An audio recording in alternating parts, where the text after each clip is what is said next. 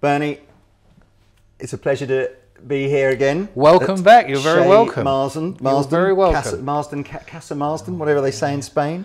They do say that, yeah. And it is always a joy for me to play some of your old guitars, talk about some of the stories behind them. But this time round, you've very helpfully decided to write me a sort of an encyclopedia of them all, so that I don't even have to... Now you can have them all in your hands at one time. Yeah. So, I mean, if you guys hopefully can see this, this is a tome. This isn't even a book, is it? No. Tome? One of the two. Tome. Tome. Yeah, is it a tome?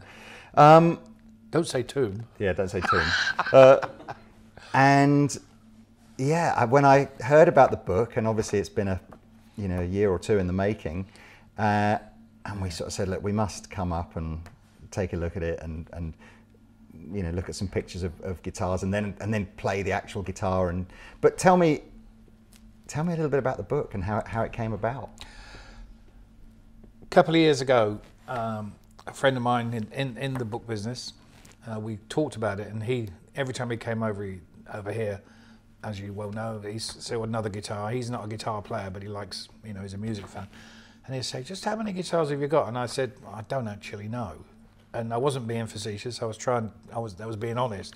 And he said, how do you mean? How could you say you don't know how many guitars you got? I said, well, I don't, because so many are locked away, and so many and some are loaned out, and la-da-da. So we got talking about it, and he said, well, we should do something with them, put them all together. And I honestly thought we'd do a calendar, and the 12 guitarist magazine calendar. The 12-month calendar has turned into a best part of a 400-page.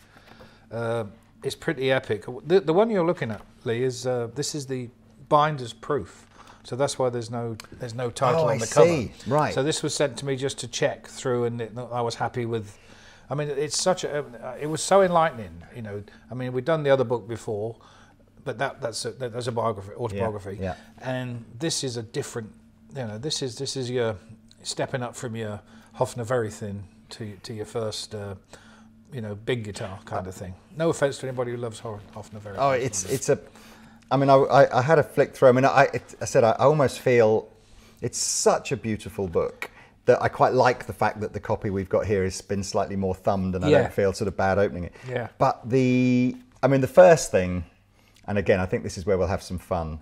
The index alone, there's 3 pages with 30 odd guitars per page, maybe more. And you're literally just going, is there 3 pages or 4? 3 pages. 3, yeah.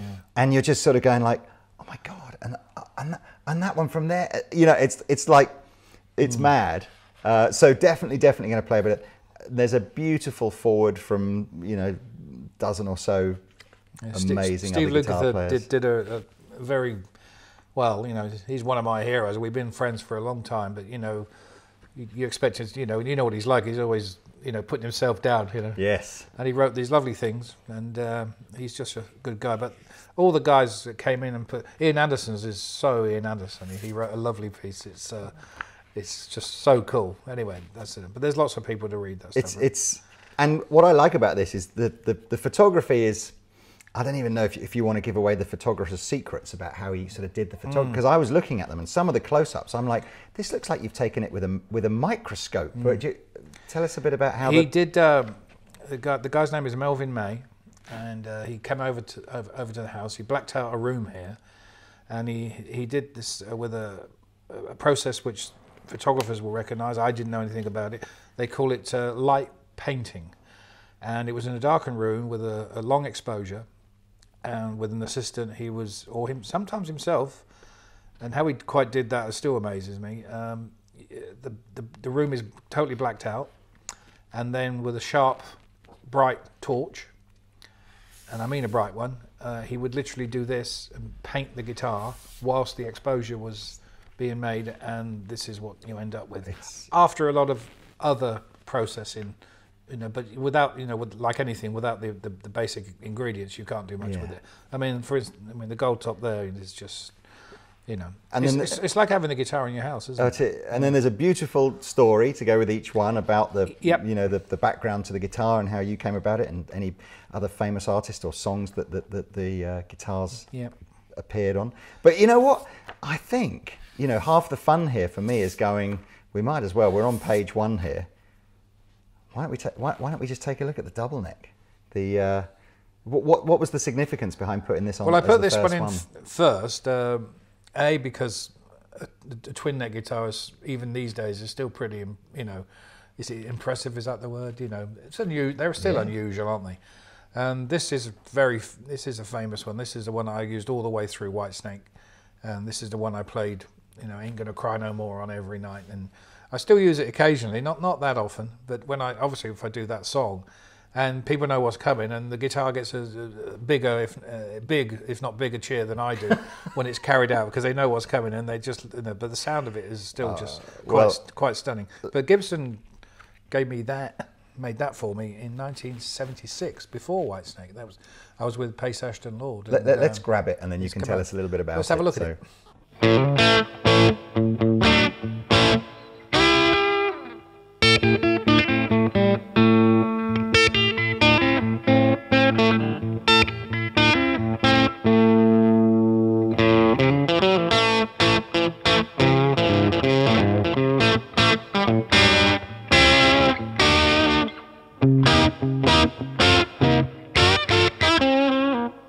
Sounds great. It's really good. So when you first got this though, it didn't look like this. You were telling me before. No, there was a great guy when I must have been about 20, 25, 20, maybe 24, and there was a guy called Dave Roberts, and he's still around. Well, hopefully, I think he lives in Australia these days. But he was the guy on the street in those days, around Tottenham Court Road and Denmark Street.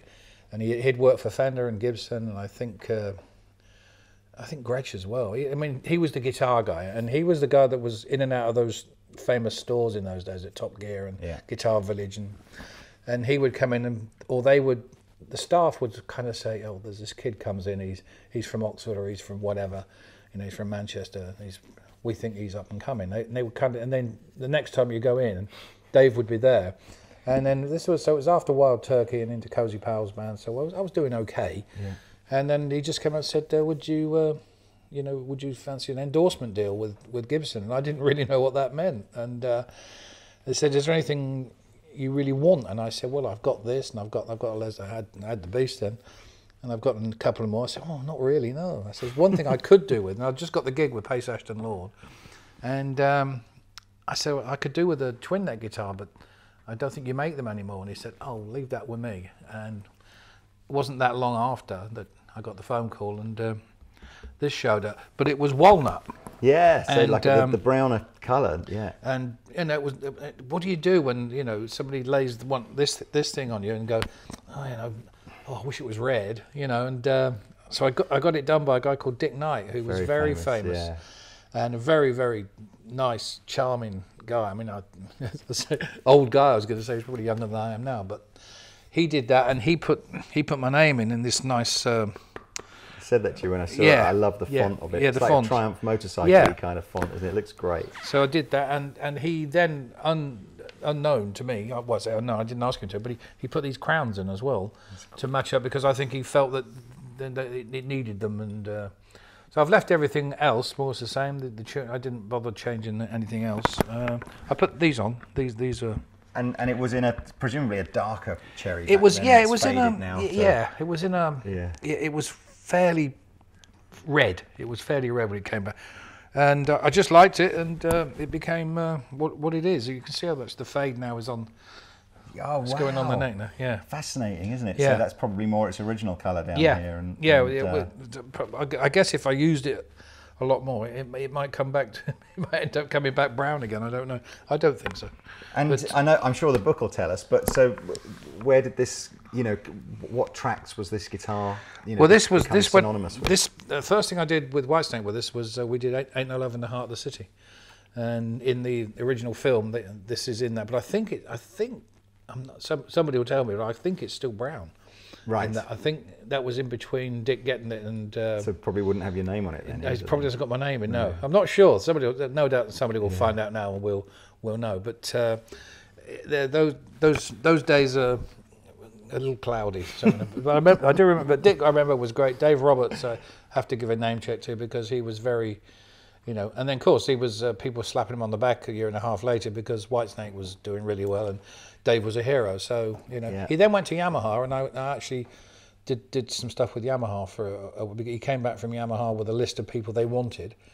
And he said, guess who's top of the list? And I said, Brian May. You know, he said, no, he said, you are. So I said, okay. So he'd done me a big favour, and my Gibson thing had kind of finished at that point.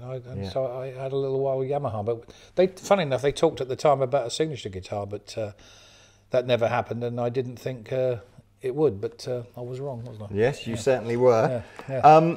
I hold on to that for a second, but I think I'm enjoying this game. Imagine like a game of like the best possible pin the tail on the donkey game that you could ever have as a guitar player. This is what. So I quite fancy now checking out. You know what? I know I'm not going to literally go through the whole thing. Okay. But the second one for me is, I don't think I've ever played one, but it's a original 52 Les Paul with the original tailpiece on it that I don't think I've ever. So any chance we could? Well, there you shall play one. Well, you're a very kind man.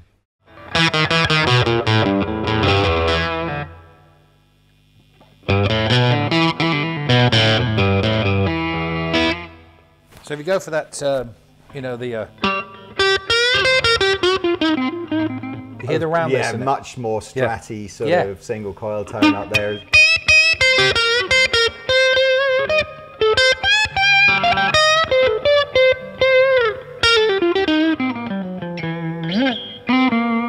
Tell us a little bit about, I mean, I've never seen this before, but this has got Les Paul scratched onto the scratch plate. There's a great picture of it here, like, you know, real zoomed in. But what's the story behind that? I bought this from a guitar dealer in America quite a while back now. A good friend of mine, Jim Singleton, and he was on the road with a pal of his, and he was with Danny Gatton, and they ran into Les Paul. It's written down. I've left the documents in the book. Yeah. Oh, I see. Yeah. So I can't remember where it was, but they were all together, and Les was in good voice, good mood, and he said, "We have a Les Paul in the car. Would you sign it?" And he said, "Yeah, bring it out." And he played it. Apparently, and Jim said he really thought this was a great guitar, and he loved it because it was totally original. And he said, people messed with them. They took this off, you know, and everything like this, which most people have, you know. It is awkward, just to digress. These things are, but you just have to get used to it, you know, just get over it, kind of thing. And they said, "Would you sign the guitar for us?" And you know, he knew Danny Gatton, obviously, and he pulled a nail out of his pocket and scratched it in here, and then said to them, "Can you see it in there?" Yeah, completely. You can see it in the book. And they said, while he was doing it, he said, that's a genuine Les Paul signature. He said, and if you find one that isn't like this, if it's a pen, so like a pen or something, like a Sharpie or something, yeah. I said, chances are, I said, it ain't me. He said, that's crazy. And he said he was in a really good mood, and he played the guitar for some time, and they bunged it back in the case, and it's ended up here. And it's such a good guitar. I mean, there's a CD comes with this book, and I use this on, I think, at least 2 or 3 tracks on it, and it sounds just terrific. You know, it's got that Freddie King vibe. Yeah. May I give it a? I shall pass it over to the captain. I present you with. I mean, it's just, it's such an iconic look. But you're so right. I mean, you've got to, I guess. Can you make it? Can you play with your hand? Do you play with your hand behind there, or just? Anywhere you like. Just don't fix yourself on anything. Was the poker chip an addition later? Later. Oh right. Yeah. So you. Yeah.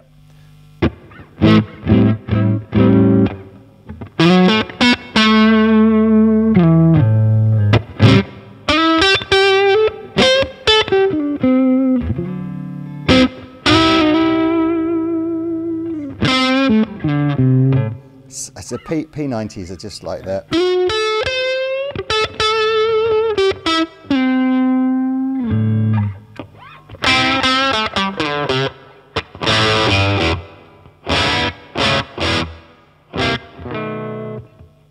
I can see why people take these off. Yeah, but you've only had it for I've had it 2 minute. minutes, yeah, you're right. Yeah.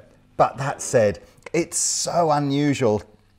I think if I've seen these before, 100%, they're either ones that have had the bridge put in and then someone's restored it back, or they've just never bothered to convert it back and stayed with the Tune-o-matic or a wraparound on it. But I've never had any desire to change anything on it. You know, if I play it for 1 or 2 songs and stuff, and in the studio, and you soon get used to it. You know, if it was on the road, maybe I might change. This one isn't a first edition, because the first ones where the pickups are being held in by these screws, the very first ones were diagonal. They were across. So this is a 52. But skinny frets, aren't they? And presumably this must have had a refret, because there's just, I mean, you've never seen. You have to buy the book, won't they, to see the close-ups on this? But the fret board wear. Yeah. I mean, I think if this had been a Fender laminate fretboard, you'd have gone through the fretboard, wouldn't you? You'd have been through to the actual neck. Yeah, it plays great. No. But I think that's one of the things on Gibsons. They've always had thick fretboards, haven't they? So it can sort of take the wear. But yeah, you don't really whether it's been I really don't know. The guy, when I bought it from Jim, he didn't think it had been refretted. Really? Yeah.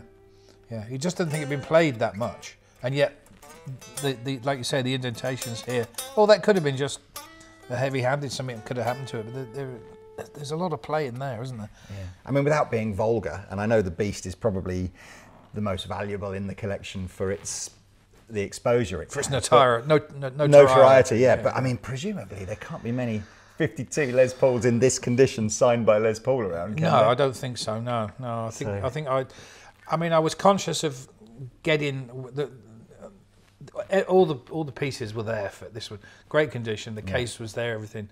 And Jim said to me, "Look, if you're gonna have one, this is the one. You know, don't let this one go out the door. You know, kind of thing."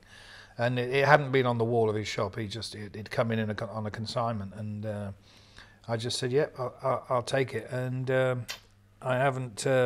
It's never really seen the light of day, and no serial number. No serial number. No. Just my theory. I might be wrong on this. Somebody out there on the great worldwide know-all web will know. And but my theory is they made these because Fender were doing so well with the what was the Esquire and the Telecaster, that Gibson wanted to make a solid guitar, but I got a feeling they never thought it would work, and so they didn't bother putting serial numbers on them. I don't know. It's a bit of a theory, really. But why hasn't it got a serial number? And none of them do, the 52s. It's there'll be a story somewhere. Maybe they thought it was a fad and it would all be over with, in 6 months or something. Yeah, I mean, I don't know, maybe the serial number's inside. But when you hear that, can't you understand why all those blues people use the Sister Rosetta Tharpe, John Lee Hooker, Muddy Waters? Yeah. It's endless. Hubert Sumlin, they all use these guitars. And it can't be a coincidence, can it? I mean, this is why I love coming to your house. Basically, it's just guitar porn, isn't it? Basically. So anyway, let's get the book back. Get the book back. So when did being a guitar player and owning a few guitars turn into a guitar collecting obsession for you? Well, by default, really. I mean, touring a lot in America. Gave me the opportunity to, touring a lot. Tour in America, always in the old days, gave the opportunity to buy guitars at relatively, nothing prices compared to today. Yeah, and I was lucky when I was in UFO and I first moved to London. We lived in a bedsit in Shepherd's Bush, and to my delight, in 2 or 3 days after I was looking out the window, this red. What was the Ford Mustang showed up, and a bloke who looked just like Mick Ralphs from Mott the Hoople got out of it, and I realised that is Mick Ralphs from Mott the Hoople, and they were always on. So Mick lived in the bottom flat in the basement because he was in the big place. Of course, immediately we became friends, and he was on the road all the time in those days. He was backwards and forwards to America all the time. And he would come back with all these guitars, a bit of a legend, Mick, and he would say, you want to get involved in, you go over there and when you buy this, I'll give you the name of the shop in Texas or whatever, somewhere in Lubbock, some small town, say that I was in there and you get another $5 off or something like that. And he was fantastic. And I realised then that he was a bit of a tinkerer with guitars. He'd say, I think I like the pickup on this Telecaster. I'll take it off of this Telecaster and I'll put it on this other. But they're his guitars. He can do what he likes with them, can't he, really? But he was very influential on me to become a kind of guitar aware. I think that's right.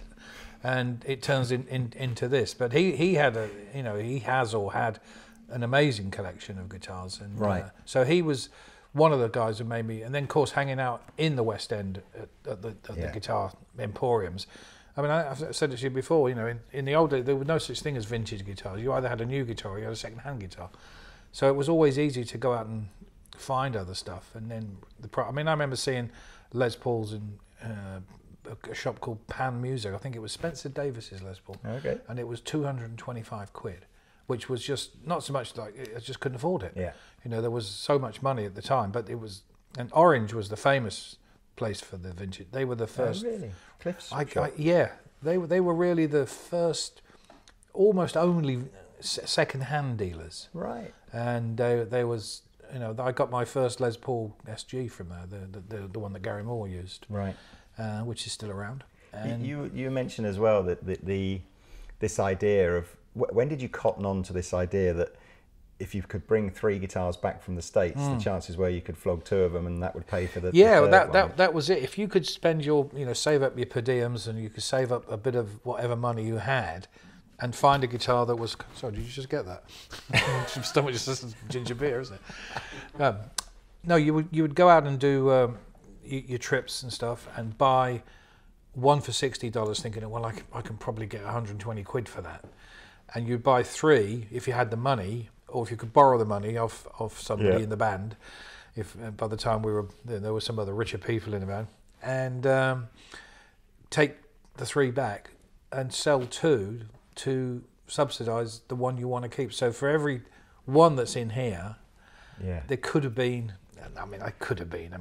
If I'd have had the money at the time to keep them, there would have been 3. So that's why, and I suppose you go from a collection the size of my collection to somebody like David Gilmour, who had the money at the time, to buy a few more and not have to sell them, which is great. Good for Dave. Has that sale happened yet? It hasn't. No, I happened don't yet, think so. No, that'll be very interesting. Yeah. It's going to be sort of charity, isn't it? It's going to be a charity sale. Is it charity? So I was told. Yeah. Because they've not undervalued, but the reserves on some of them are so low. Really? Well, I mean, the black the famous Strat from Dark Side of the Moon. What's they've that got a for? reserve on that of £100,000. You just think it's going to go for 5 or 10 times that, isn't it? So come and get me. Exactly. Yeah. I mean, it's but there's I wonder. So that's what we did, and I wasn't alone in that. It was, and of course the guys in the West End, they'd love it because you spend 3 weeks, 4 weeks, 5 weeks in America. You'd come back and you'd walk into Top Gear and say, "You'd be their number one supplier. Do you want to buy this? Would you buy that?" And they go, "Oh, would you pay for that then?" None of your business. None of your business. What do you give me for it? Yeah. But suddenly, as soon as you made a profit on it, you thought, well, so then you'd sell 2 Les Paul Juniors, in order to keep a 335 or something, and or vice versa. Can you remember one or think of one where you go, bugger, wish I'd never sold that one, or are there loads? Or I sold a Gretsch Rock Jet, right, and I had a Gretsch Firebird which had a stand in the back, a guitar that. Not his guitar, but Muddy Waters used one, and like a thing. It had it came out the back of the guitar. I mean, there was practical. Amazing for its time, and I used that for a while. But I sold the Rock Jet, which that's one I should have, But that I was offered instantly. I think double the money that I'd paid for it, and I was making 15, 20 quid a week at the time. Yeah. And it was like suddenly you had 3 months' money in your hand, and you just and I thought, am I going to play this very much? And you thought, probably not. So that was one that went out. I'd let a 335 go, which was really good. I did let a rather famous Les Paul go, but I think we've gone through that before, haven't we? Well, yeah, I think there's. But I did keep another. That's in fairness, yes. You've got a different famous one. There is an acoustic guitar on here I fancy seeing, and my eye has lost it now. But here it is. This European origin Martin Coletti. covered in what I assume is people's signatures. It is. Can we see that? We can see that one. Let's have a look. Let's get it. So this is I think what would in the old days have been called an East German, maybe in that area. Right, okay. Nobody really knows. There's a lot of conjecture about Martin Coletti's, because European, but obviously based on, but there was a guy called Martin Coletti, and but they've just got the sound. But so you bought this? This isn't like a guitar that you learned to play on or something. No, this can, but it is a local guitar. There was a fella played guitar, and I'm from Buckingham, and there was a fella who made. He was like a leather worker, right? But he was a amateur guitar player, and this was his guitar. And this is 1920 or something, and he bought this I think around about 1930s, something like that. And he played it all the time until he then acquired a Gibson Roy Smeck, right? Which I have as well. So it just. But when I played this thing, I just thought it was.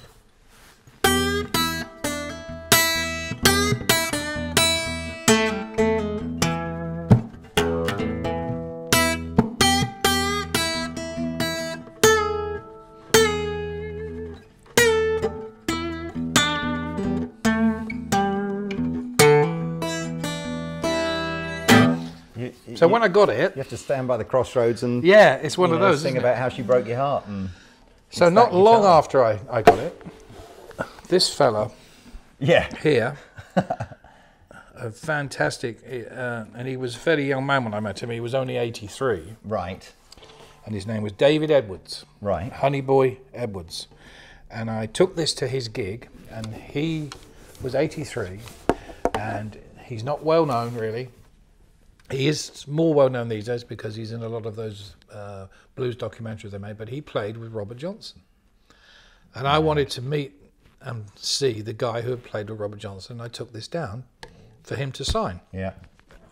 And he was so good and so sweet, and we became good friends.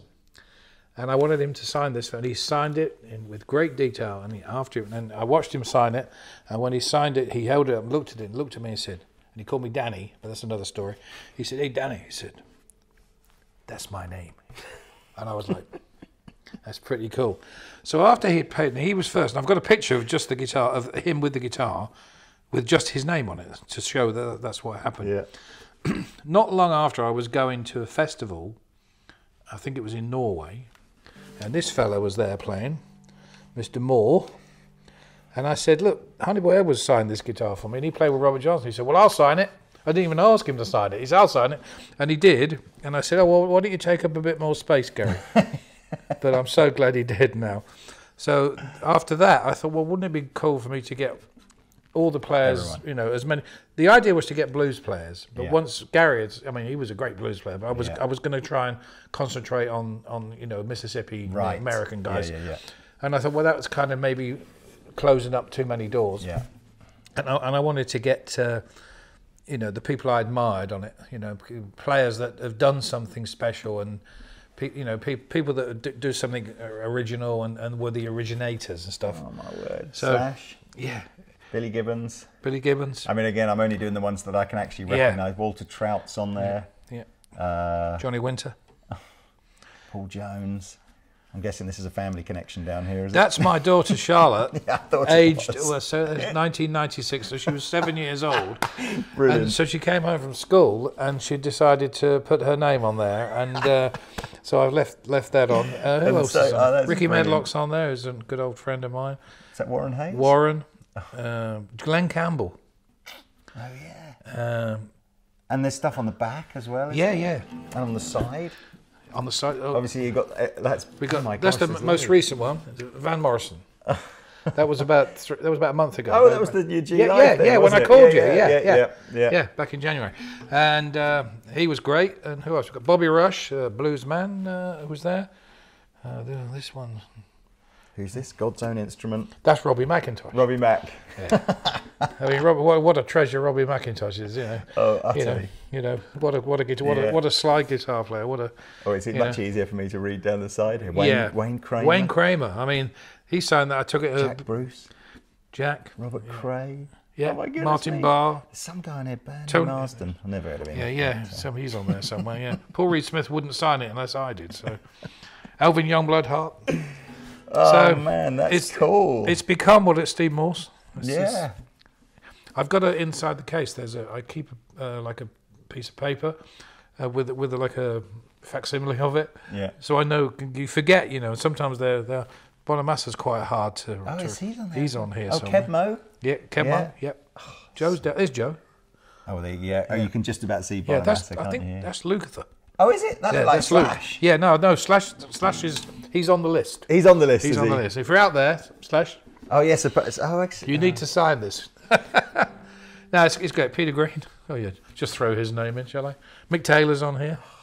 So there's a couple of big gaps at the moment. I mean, I'd love to meet Peter Green. I think I told you before. My dad went to school with him, and the band that my dad plays drums. Yeah. And the band that they had when they were like 14 years old was my dad on drums and Peter Green. I mean, it would have been a school band, whatever. But I was with Peter last week. Were you really? Yeah. Are we digressing here? Well, I've no idea what Peter's recollection of that, but Peter Anderton. I mean, I don't know where the school was. Somewhere in southwest London or something. I'll ask him. Yeah, well, Bethel Green and then I'll ask him.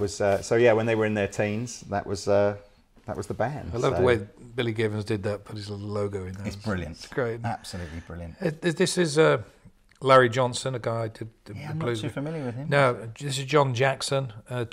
Sadly no longer. So Honey Boy, John. There's John Miller here, who's a fantastic guitar player. Yeah. I mean, I forget myself, don't I? It's brilliant. Bill It's Wyman's better than an autograph book. Bill isn't it? Wyman's on here. Is he? Yeah, Bill Wyman's on here. Yeah. Good for him. Yeah, I mean it's Bill signed it because he'd signed it. right. Yeah, it's kind of like we say Honey Boy. Yeah. Brilliant. But it's real good. It's really Tony Hicks, one of my heroes. Tony wrote "Time for a New One." No. Yeah. Bob Harris? Is that Whispering Bob Harris? Yes. It is. Yeah. Yeah. It's just brilliant. Dave Clemson. That's absolutely fantastic. Dave Kelly is on there. Eric Bibb?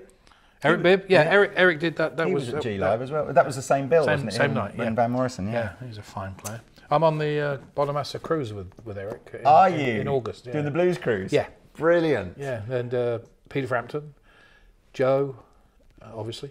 Robert Randolph, I think, is on. John Shaw Taylor. It's going to be good. It will be good. Yeah, I'm looking forward to that. And you taking the family, or are you just having they a are crafty actually. week on your own? They are actually. We're going to have. So it's Barcelona to Monaco to Valletta in Malta. Oh, it's a Mediterranean cruise. Yeah. It's not the Florida Keys one, or no? They just did that one. I did the first one of those. So I'm looking forward to the European one. It's going to be nice. Yeah. So that's. Well, there'll be a few people that see this video. I'm sure. It's a bit collectible, that one, isn't it? Oh, slightly. Anyway. All right, let's pop this press one back. on. So we've got that one. Let's press on. Back in the case. There's a super cool Firebird 1 here, which I don't think I've ever actually played a single pickup Firebird before. I think Joe Bonamassa did an Epiphone reissue of a single. They did what do they call it? The Bonnibird.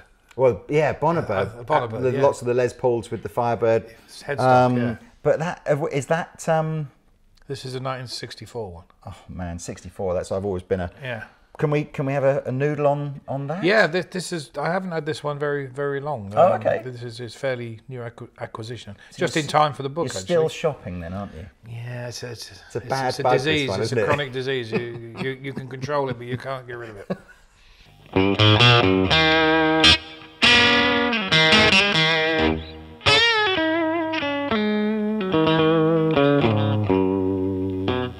I don't know much about the Firebird one. Is the one purely because of the one pickup, or is it because it was the first incarnation of a Firebird? These came out in '63. Right. And I mean, they're still pretty outrageous now, aren't they? No, it's a wicked-looking guitar. The reason I've had quite a lot of Firebirds over the years, and I had another Firebird one, which I should have kept really, but I was made an offer I literally couldn't refuse for it, which included other guitars to come in. And I didn't play it very much. When the moment it had gone, I thought, I should have kept that. So I've been looking out for another one for a while. Of course, they've gone up hugely in value and stuff. And probably my fault for selling the other one. And this one came up only last year. And the one pickup version was the beginners. They went from this one to the Firebird 3 with dots, Firebird 5 with crowns, and the big all singing, all dancing 7. Which was unattainable, really, because when they came out. But when I was about 14 or 13, maybe, I don't know, I was in Selma's in London, the famous shop, and the Mersey Beats were in there. Right. And they were real pop stars, and I was, hanging out. I was 12, it'd be 64 or something, 65. And I'm hanging out, so I'm just a kid. But they were really sweet and really, really nice to me and stuff. But they were in the shop to pick up their new Firebirds. So I can remember them as if it was yesterday, these opening the cases and these things coming out. And they didn't have a one pit, they had a Firebird 5 and a Firebird 3. And Johnny Gustafson, who went to Roxy Music and loads of other people, he was in the Mersey Beats, and he had a Thunderbird bass. Right. So this was etched into my young mind, that this is one of the guitars I'm going to have when I'm older. And when I joined UFO, I had one which had been messed around with, and it had a P90 here. And somebody had put a humbucking pickup in here, but these are very toppy. Eric Clapton used one of these with cream, and I think he always used with the tone off, right? Because they are pretty. You can hear they're very much. There's not much roundness in it. But if you take that off, it's like. If you imagine that wound up, Clapton-y kind of thing, doesn't it? Yeah.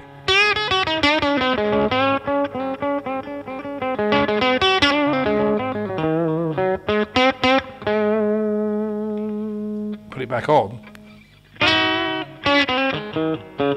It's nice. But what's the story here? Is this not original then, or is that's all original? So this would have had a vibrola on it. They came with the Gibson vibrola. This one's they were a bit of a pain. The other Firebird I've got has got one on. So that would have been mounted here and on the end pin or something, would it? I can show you. We can get the other one out. You can see the difference if you like. We'll do that. But whoever they've taken it off, which is not a bad thing. But so you can see what it was, and I can show you on the other one. Let's grab the other one then. But this is 63 or 4. I think they didn't put the red Firebird on the very first one, so I think that makes this one a 64. I see what you're saying now about the thread. In my mind, I had the one with the big cover there, but this is the cheap one. You'll remember this, but who had the original design where vibrato was that way, not that way? Somebody designed a trem system where it literally was, you did that, and I'm trying to think if it was Gibson or Gretsch. It was Gretsch, I think. Where you did that.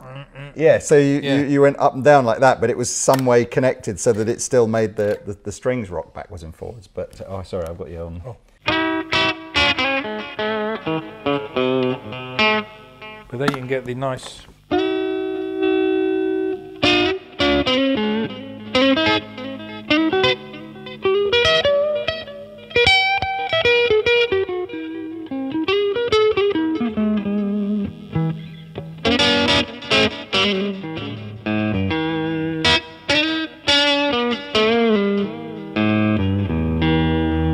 Who's your favourite Firebird player then, ever? Johnny Winter. Yeah. We were listening to. No, sorry, not yeah. This is where I get confused. We were listening to Edgar Winter the other day, but yeah. So was that Rick Derringer? What was the tune we were listening to? The Edgar Winter tune. Oh, that one. That is it. I'm just going, what a great riff.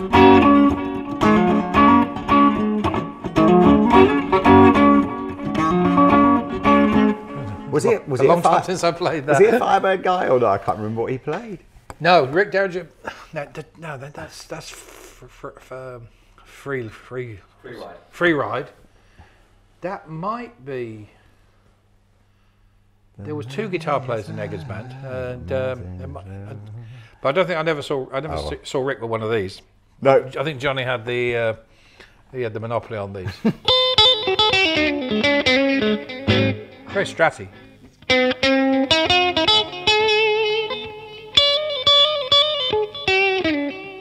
Designed by a car designer.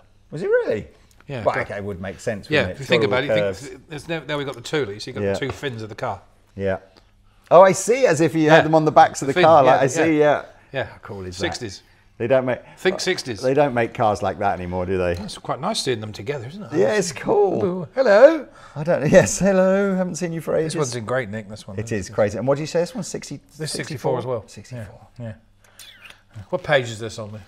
I don't know. We shall find out. But This is on the CD. oh, cool. Yeah, it's called. I think the track's called Johnny. I think. Why not? It's Why not?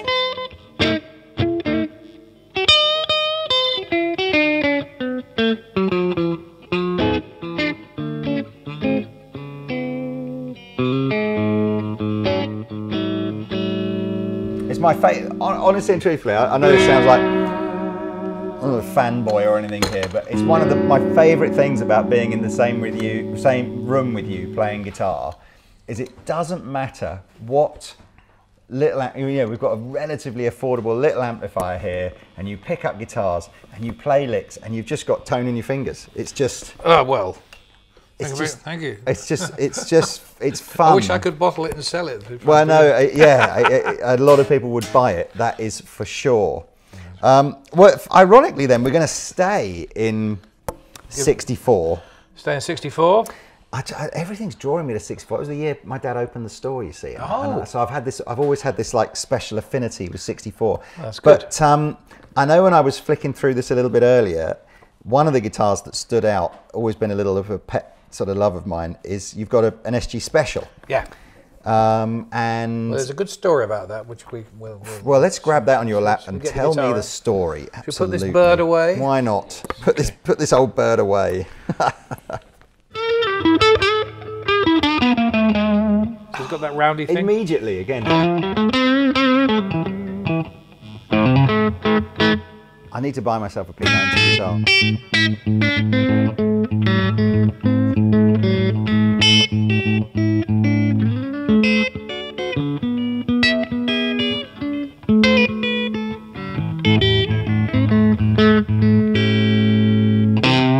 Well then, just.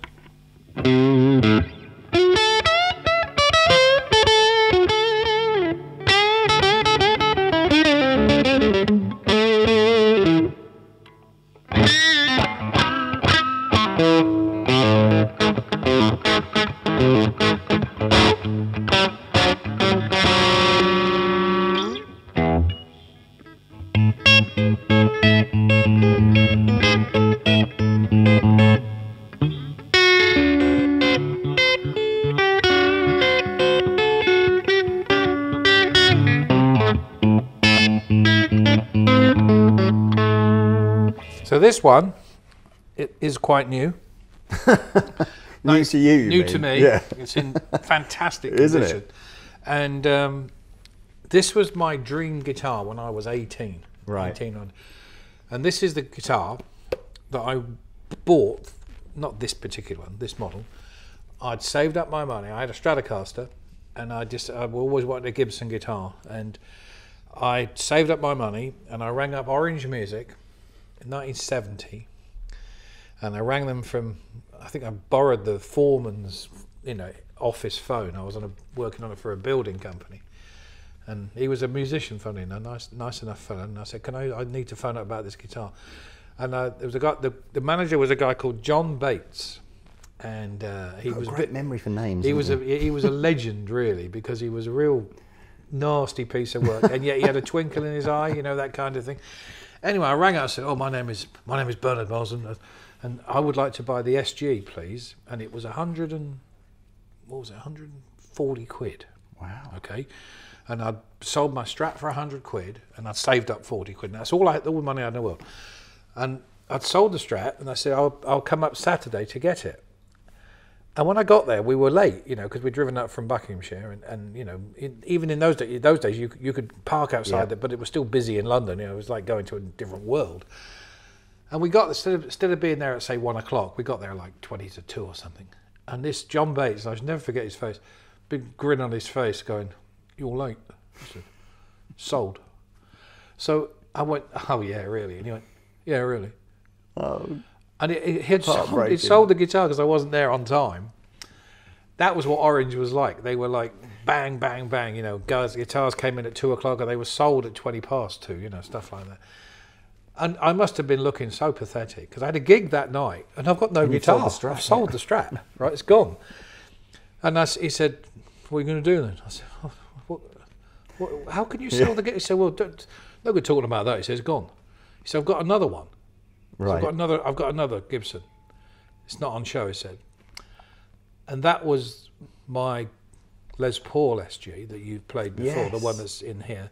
And the one you lent to Gary, and then you never got back from years. Well, he wanted it for a couple of weeks, and I said, "How?" That was when he broke the Peter Green guitar, and he had it for 2 years. And if anybody has a picture of Gary Moore playing an SG with Colosseum, please send it to me or let me know. So I took that guitar, and that was my first Les Paul. So I never did get an SG special in 1970. Yeah, right, and that was a 2 humbucker Les Paul. SG, so when it came down, I said, he said, "But this one's £175," and I didn't have any money. Yeah, and I got a couple of mates, a couple of pals with me, and one of them said, "Well, I'll buy your Hofner." I had a spare guitar was my Hofner Colorama, which was my first electric guitar. Yeah. And I sold that on the day, I think, for 10 or 15 quid. And this guy who was with me, sadly passed away now. He said, "I'll loan you a £5.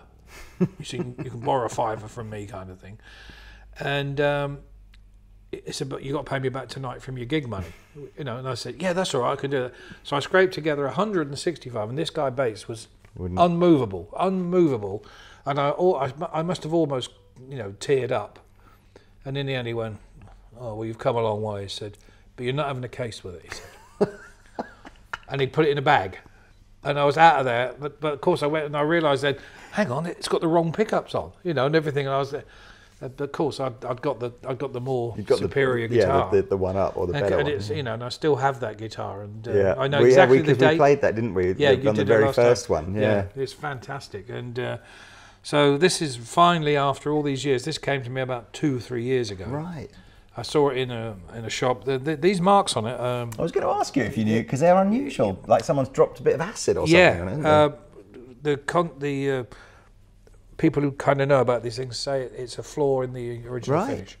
I bet you there's some crazy microscopic picture of it on here somewhere, isn't there? Yeah. Look at that. There it is, live.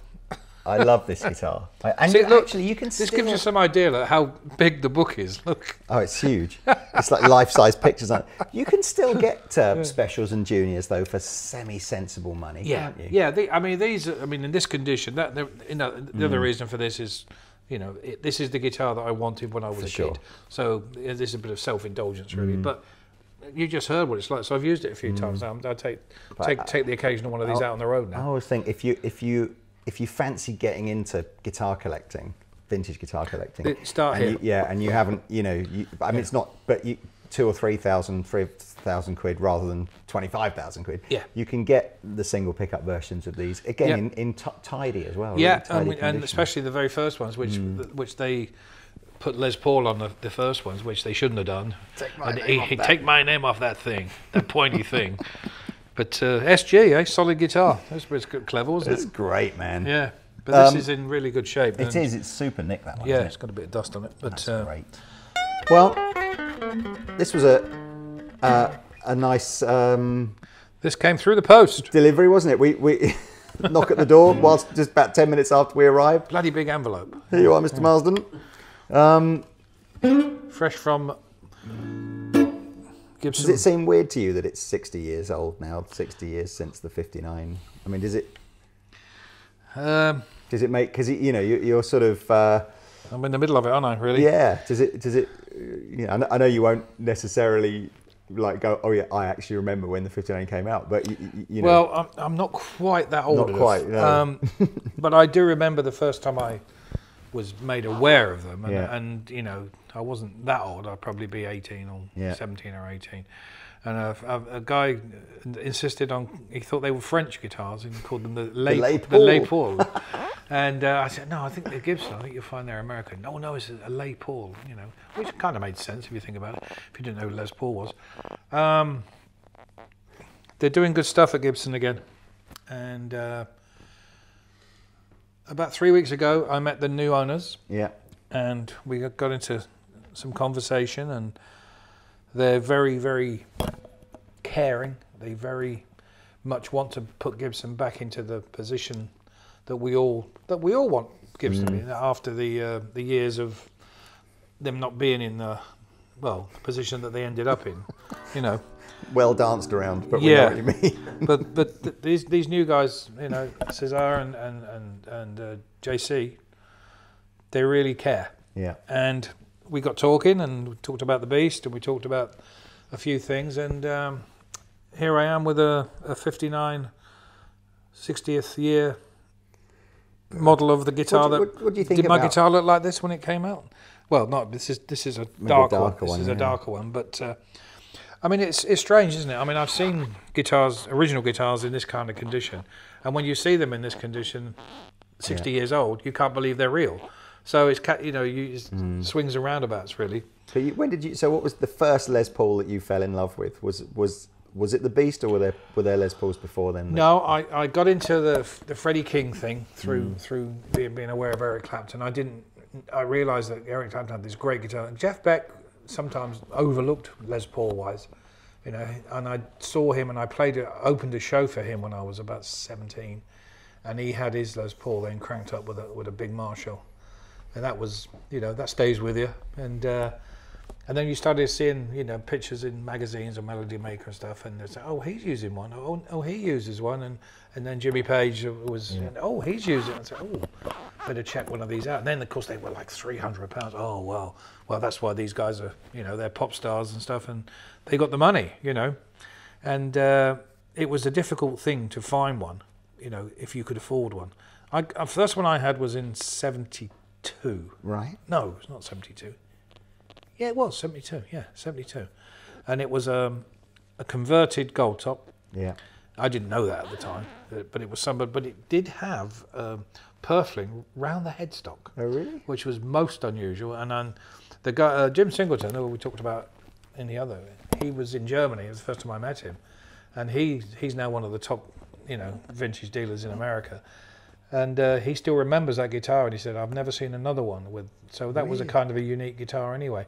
But I got a feeling that might have even been a Dick Knight convert. Yeah. Because he was the first one to do the conversion. And that was, I guess, because, you know, people just wanted the bursts, didn't they? And yeah. So they would, you know, they'd strip all the gold tops and the black ones. The Eric Clapton thing had kicked in, and Jeff was using one, and you know, it was like, oh, well, you can't get these anymore. So this is, you know. He said, well, you can. They made a load in 1967 or 68 and stuff. And you say, yeah, but I want an old one, you know. So, well, that will cost you £350. Oh dear. Peter Green, of course, you know. So everybody had the same guitar. So it was all us. That next generation was like, well, I want one, you know. And I ended up with the SG one because I didn't have the money for one of these. And then I finally did, and the guy found me with, you know, the other one. And he kind of stalked me, as we've talked about before. But I'm glad he did. But you know, just to feel this again, just to think that this is what mine must have felt like, brand new, is what do you think's made it so endearing then? And you know, and as the Les Paul and the Strat and the Telly, several guitars, but probably the Les Paul and the Strat maybe more than anything. Yeah. I think the Stratocaster and what makes the it Les so Paul endearing then? Well, they sound great, you know, and if you put one of these in a half decent player's hands, with a good rig, they're going to sound pretty good. They're going to, you know, if they use it right, you know, you've got to mess up badly to get a bad sound out of one of these babies, and they look good, don't they? They look. It's become the iconic guitar shape kind of thing. I still think it is. I think it's the best looking guitar. I know Strats and as well, they've got the curves, and you see but I still think the Les Paul is the prettiest one of the bunch. I think the combination of the way that they were built, the woods they used and the woods they're using again now, and even after, I mean, they made 4 years ago they did the reissue of the Beast in the custom shop, which they did a fantastic job on. But Caesar was saying, but we have different approaches now, and we have different types of plastics and stuff. Yeah. And we could do them even better now, kind of thing. So who knows? There might be some kind of version, that is available. Did you? I heard a story that there was a reason that all the early Les Pauls were solid colours, blacks or golds, and that's because Gibson didn't want Fender to find out that they put the maple top on the guitars, because they reckoned that part of the reason the sound was so good was the maple top, and they didn't want anyone to know that that's. Well, I don't know if that's a true story or just another one of these sort of it does make myths. Yeah, I mean, who knows in those days, but whoever, I mean, no matter who it was. In 1955 with the gold top or whatever, and then into this. And don't forget that by the 60s, this was considered a failure. And you've got to tell me, I mean, again, I for the life of me cannot visualize this idea of, people sort of going, oh, burst is a bit rank in it. Can you make some more black and gold ones? Yeah. Please? But I mean, again, I know it's 10 years later before, by the time you were playing, was it like everyone just went, no, the Burst is the best looking one, or was there still an element of people going, well, no, I don't like to see the wood, It's like... there was no such thing as a Burst until, I think, the late 80s. Right. They were Les Pauls, and then you say, I've got a Les Paul Standard. Oh, okay, well, I've got a Les Paul Custom. And the Burst thing, and then they say, oh, in the Sunburst, and you go, yeah. There was a guy called Robert Johnson, not the Robert Johnson. No. Well, he would say he is the Robert Johnson. He played in a band with John Entwistle, right? And Entwistle was a great guitar collector. He really knew his stuff. John really knew his stuff. But Robert was in his band. He's a guitar player, and he had, I think it's the guitar that's on the front cover of The Beauty of the Burst. Right. And he said to me, we became sort of friends in the 70s. We're all just knocking around London, and he was, to us, like, he was cracking on because he was playing with John Entwistle, Excuse me. And he then said to us, he had this Rockburst thing, and he said, these are the best guitars in the world. And we said, well, yeah, but they're 300 quid, we haven't got that kind of money. He said, and I remember him using the very word investment, investment grade guitar, but and I still see him now. I saw him only 2 or 3 years ago in Memphis, and he's still crazily nice. I don't think he has his guitar anymore, but he was the guy who should be mentioned really in the Les Paul, because he really. And he got a great sound with I think the band were called the Ox. I think they were called the Ox. Yeah, cool. And he had a great sound, but he would get in the store with his guitar in Top Gear in Denmark Street, plug into a small amp, and we'd all be going, wow, like everybody does. And you think, oh, well, I see what he means. So then maybe I will put a few quid aside and try and get one. And slowly but surely, Mick Taylor, everybody's. Yeah. Listen to Mick Taylor on the live Stone stuff, and the recorded stuff. I mean, it doesn't get much better than that. And the John Mayall, everyone's a Les Paul, is still in. Oh yeah, everything came together in one go, really. Yeah. And even though they're all so different, from Eric to Peter to Mick, it's still the same guitar. It's got a thing.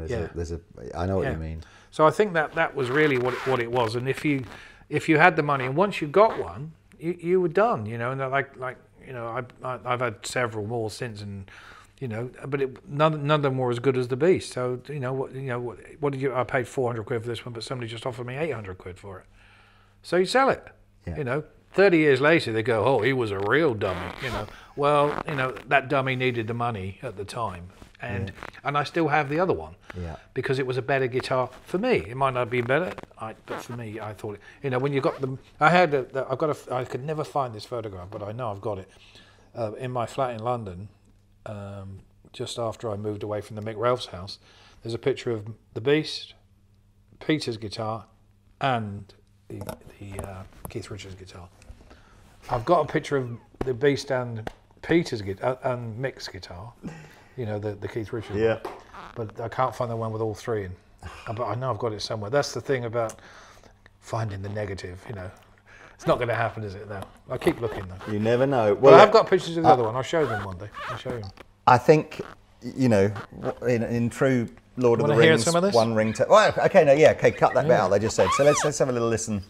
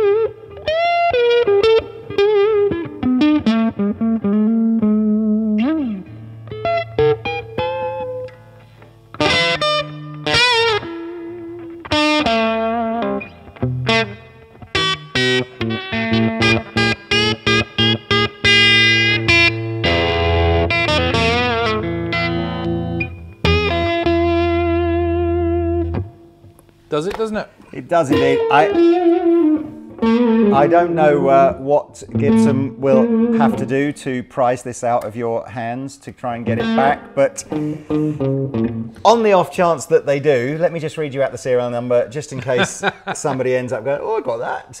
It is 99009. A lot Is of it? nines. Yeah, there we Wow. go. Oh, and it does in fact say that this is for display only. Does it? At the NAMM show 2019. So this must have been one of the ones that was... No wonder they're making sure that you take it away. Is that the deal, is it? They want me to take it home with me, do they? That's great, man. Anyway, look, come on. I mean, we're deep in conversation. Oh, look, it's which is great. You know, it's a bit like finding an old pair of jeans or something, and you know, talking to the guys. They speak the way that you want to hear a company with the heritage of yeah. of Well, it's for all of the trials and tribulations of Gibson over the last few years. Well, it's 30 odd years, isn't it? But I always felt that there were always some super people that worked there, and there were always a lot of people trying to do the best that they could. I'm really glad, and hindsight is a great thing, but I'm really so pleased that I managed to visit the original factory in Kalamazoo, right? And cool. do the whole tour thing and hang out for a day and a half there. Yeah. Stay overnight and back the next day, meeting the original workers who put together these things, and the guys that are doing the work now in the new plant. This speaks for itself, really, doesn't it? I know when I met Cesar was the one. I mean, obviously JC has been. He fully understands, that they need to try and change some things to do with how Gibson do business with people and all that kind of stuff. But Cesar was the one that was like, he knew upside down and inside out how the guitars should be made. And I'm talking things that I'm sure even the most ardent Gibson collector would sort of go, I didn't know that. No, he knows what he would want from a guitar, and he just happens to be, he can do it because it's his baby now. Yeah, absolutely. But hopefully we're going to be working together. Well, and, finding something out. Honestly, you've only got to literally look at the content section of this book to know that as stunning as all the guitars are, and especially all the Paul Reed Smith guitars, beautiful guitars. Yeah. There's a theme that runs through this book. Yeah. I guess if you was to cut through here, there'd be a G in there somewhere as well.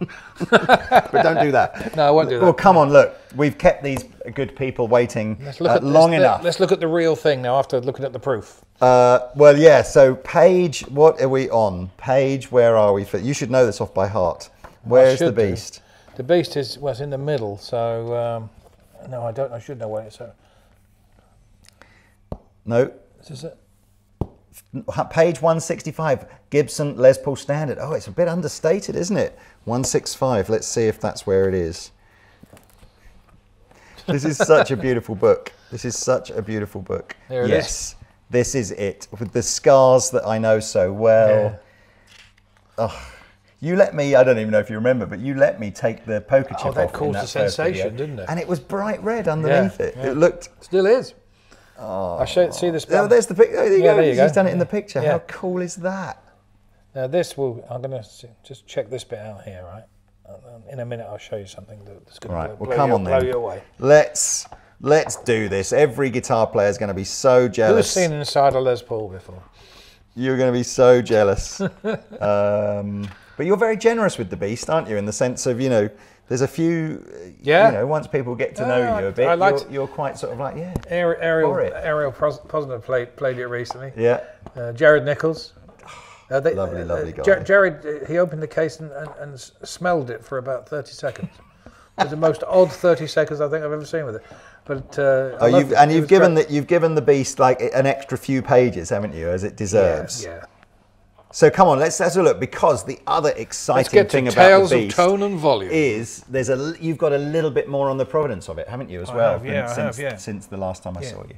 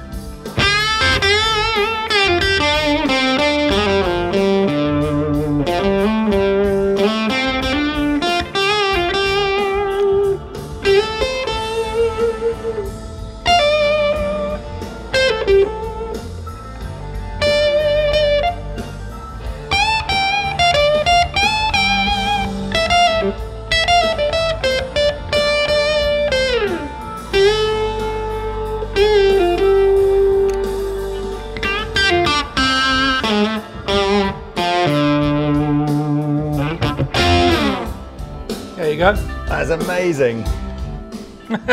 Oh man, you pick that guitar up and it's literally like it's like your old friend.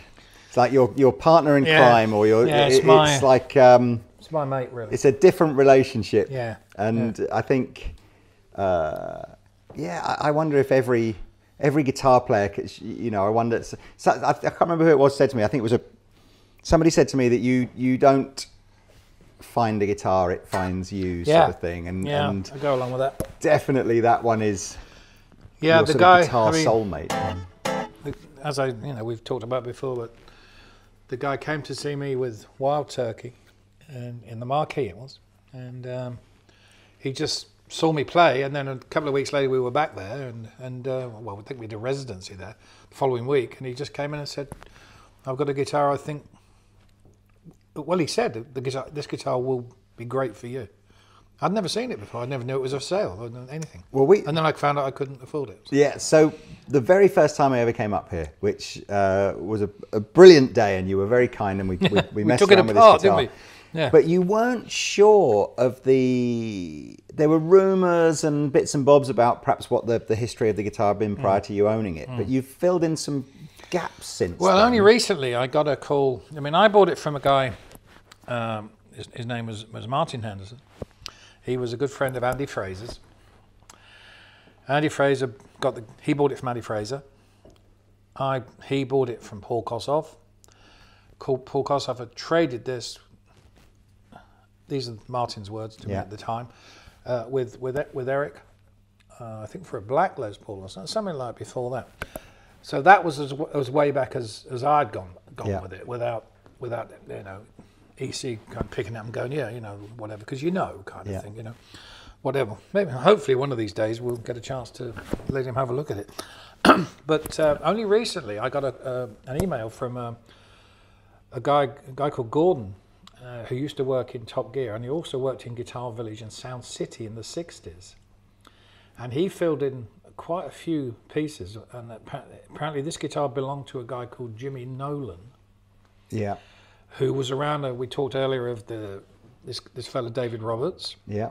And Jimmy is from that era, from the 60s era. And he worked with this guy Gordon, who worked at Top Gear. That's when I knew him. And he informed him that he sold this guitar to Eric, and it was his guitar. And he had it from new because he worked at Selmer's. And you think that you've got a black and white picture of Eric with a Les Paul that you... Well, I can show you now. Yeah, let's have a little look. If that's the case, this is a picture I've had of the Cream for many, many years. And if that's the case, and Jimmy told Gordon that he sold this guitar in early '66, or in '66, which is after they recorded the Beano album. So that's when Eric's guitar got stolen. Yeah. So I've always believed this. If it was what it was what it is. Yeah. It's a Cream guitar, and nothing. I've never had any, thoughts about it being there because the Bluesbreaker guitar was a 60 anyway. Right. But if that's the case, this is probably the guitar. It's amazing. This one. I mean, only he will know, or he, I mean, we said before, Jack Bruce said hello, old friend, when he saw it, and Jeff Beck the first time, and I think I hadn't had it very long when Jeff first saw this. And Jeff took it out, I got it out of the case for Jeff to play, sitting there like a shivering wreck I was. And before he sort of played it, he looked at it and he just said nonchalantly, "Oh, was this Eric's?" And, there you go. So who knows? But only in the last 2 weeks has that email come through from this fella Gordon, who worked at Top Gear. Back, yeah. This fella's name was Jimmy Nolan. And I remember the name Jimmy Nolan, but I think it's before my time as a... He was one of the Nolan sisters. Maybe the Nolan father, something like that.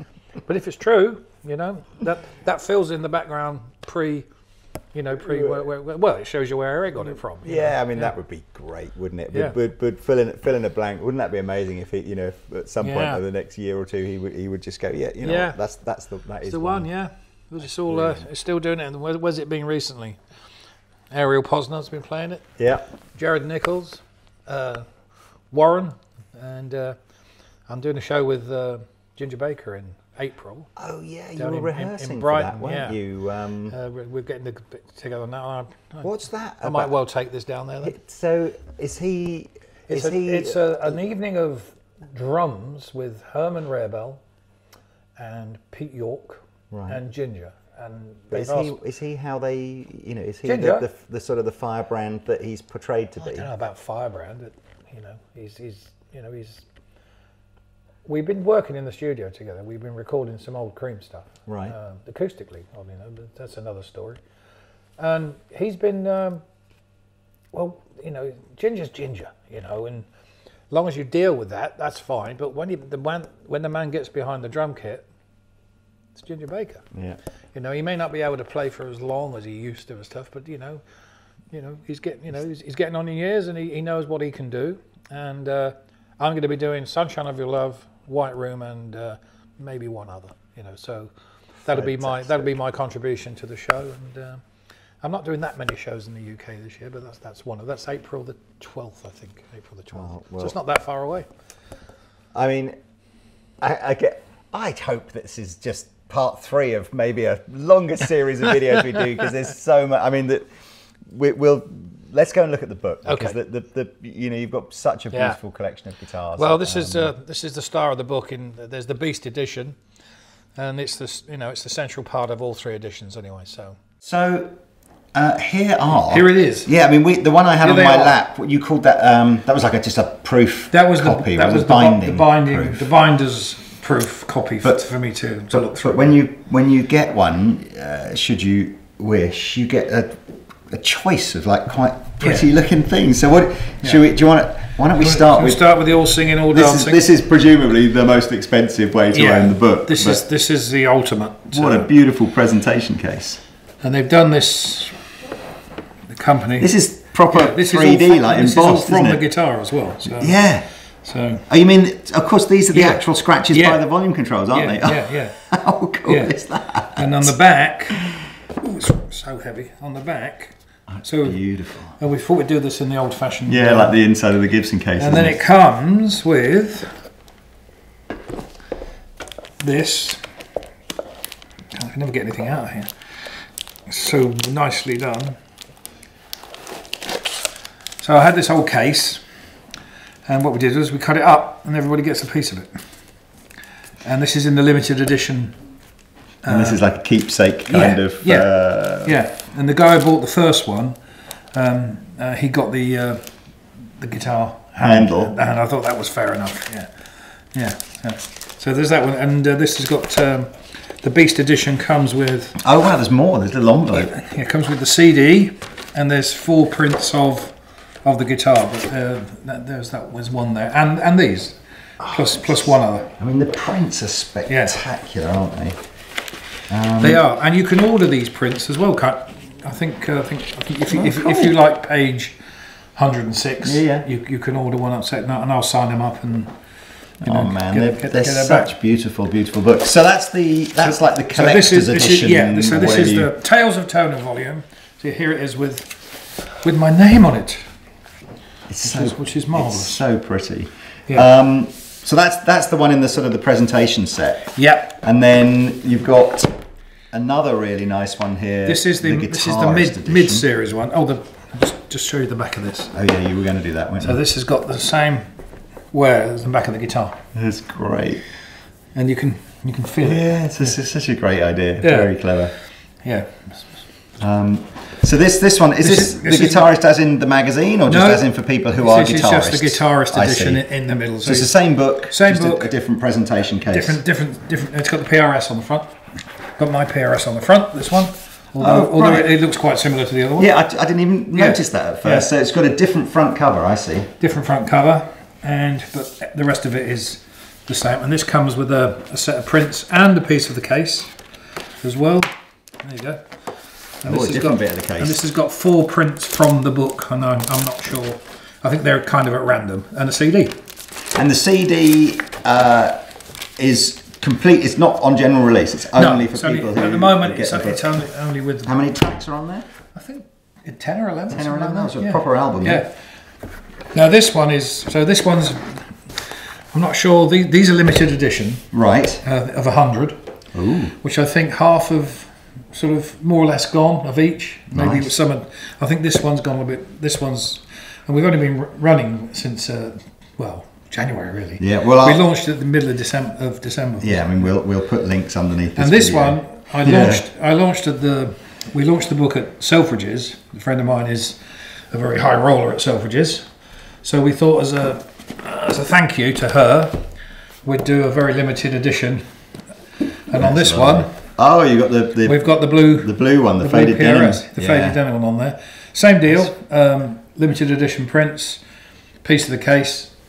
But this one, ironically, is becoming has become the most rare one because we only did a very limited edition for Selfridges. I think this would be so. If your other half says, I need to go to Selfridges to spend £2,000 on a handbag, you go, well, that's fair enough, but as long as we come away with one of these as well, then it's a fair deal. But you can only get these online now. Oh, okay. The Selfridges promotion has finished.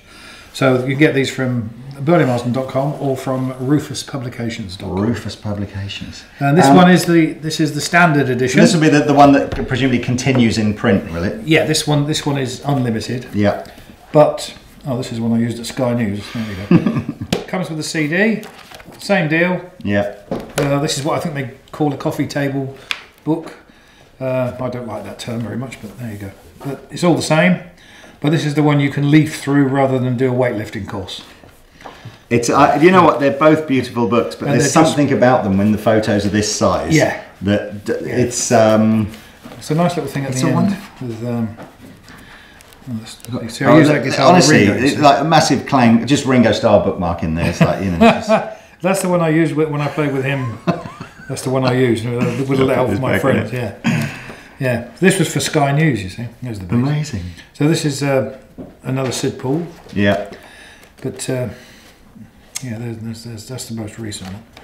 And then I've got a few. We didn't talk about the amps. There's just a few amps. You know, that's my first Selma amp. Little giant. Which the guy who I played with when I was, I don't know, 14 or something, he said, you did gigs with this amp. I still can't believe it because it's a radio. But he said, no, you can have it. And he gave it me back when, I don't know, about 20 years ago. Amazing. And he said, no, you use this on gigs. I can remember. I like the way they put the... It's been well thought out. Yeah, it's a really, really pretty book. Blue Fender out. And that's the champ I used to use with Whitesnake. With, did you? Yeah, we used it for the voice box. Oh, right. So all that huge PA system going on, and my voice was coming through this. And that's why it's all cut down at the back. Yeah, I know. How dare you? Accusing of... Nice old Gibson amp from the 50s. Oh, cool. And a very rare Marshall. Oh, yeah, that does Marshall look Capri. Cool.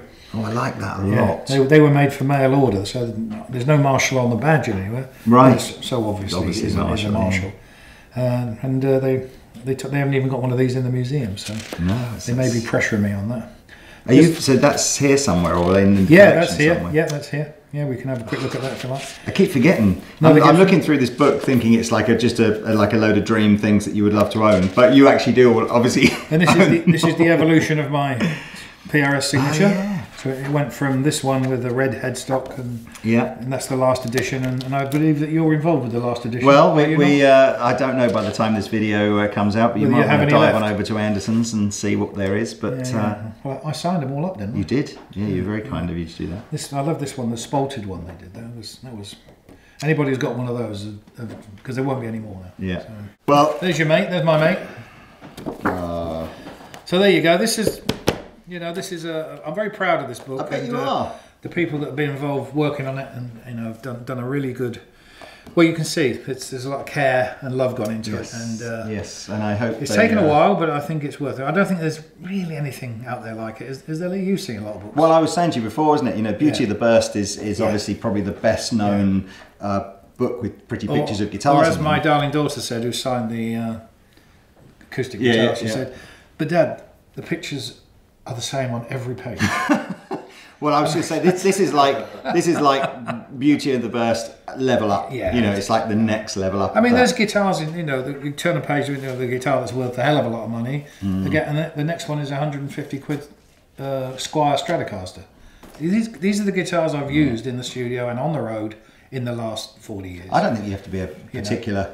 It's not necessarily just about being a Bernie Marsden fan. This is just for people that are fans of guitars. If you like books, if you like books and pretty pictures, and if you like collectible books that are going to fill up your shelf. Yes. Yeah. Well done, sir. Thanks, man. Thank you very much. See you all. We'll do it again this time next year. Thank you, chaps. All right. Take it easy. Bye, guys.